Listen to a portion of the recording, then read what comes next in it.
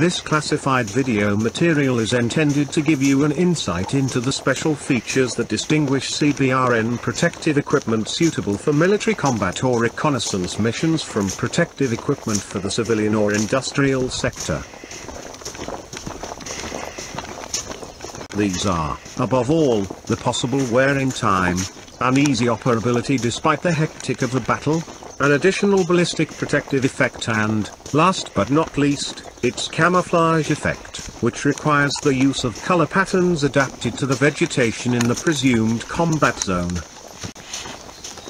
In order to allow the soldier better endurance out there in hostile or contaminated terrain, the use of compressed air equipment is out of the question. Imagine an operator suffocating on retreat from a prolonged reconnaissance mission because his compressed air supply is depleted. Therefore, the use of gas masks with filters is mandatory, despite the fact that those multi-layered high-performance filters used against chemical, biological and nuclear warfare agents severely hinder the breathing of the operator. Unlike a hazmat worker in the civilian sector, the soldier is exposed to the danger of direct enemy fire. A complete rigid body armor would affect his mobility too much. However, certain ballistic protection must be provided to prevent perforation of the protective suit by splinters.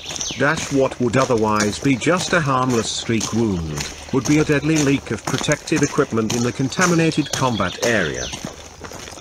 Therefore it should be estimated as mandatory to wear a ballistic combat helmet, a splinter-proof jacket and other shock-protecting equipment, such as crack-resistant outer gloves, over every protective suit while on mission, as we can see it in this video material.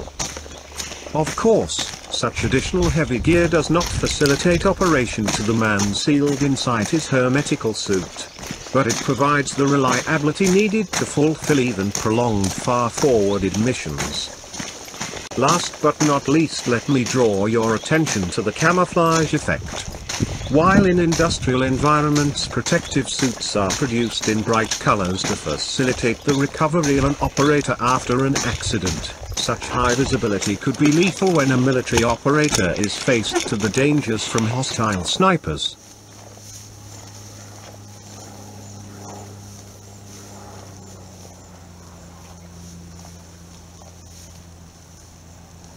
The olive-green color of the German Zodiac protective suit and the German so-called Fleckton camo pattern on this operator's backpack and protective flak jacket are ideally designed to allow operations in combat areas in both Central and Northern Europe.